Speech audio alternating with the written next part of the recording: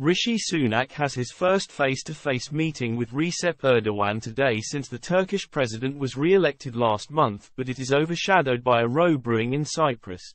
A diplomatic blunder by Britain's High Commissioner to Cyprus Irfan Siddiq looks set to overshadow Rishi Sunak's first face-to-face meeting with the newly elected president of Turkey Recep Erdogan.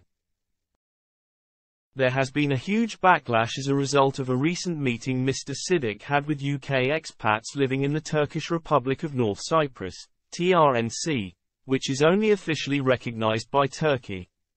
During the meeting, Siddiq described the second wave of 1974 intervention by Turkey, which in effect created the TRNC as a land grab, and appeared to suggest that it meant the 1960 constitution for Cyprus no longer applied for the Turkish Cypriots. Worse still, he likened Turkey, a British ally, to Putin's Russia.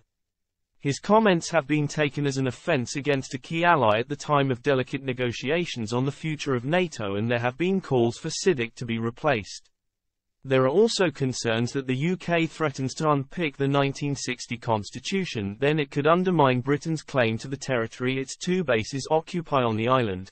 Speaking to British residents in the TRNC, the High Commissioner said of the controversial Turkey military intervention in 1974, "From my reading, there were two phases of that occupation, and arguably the first phase was legitimate and the second was a land grab to consolidate," suggesting that the Turkish Cypriots had lost the rights established in 1960 when the UK ended its colonial rule. He said, "The reality is they, Turkish Cypriots, are not going to have the same rights until you have a settlement, which is agreed.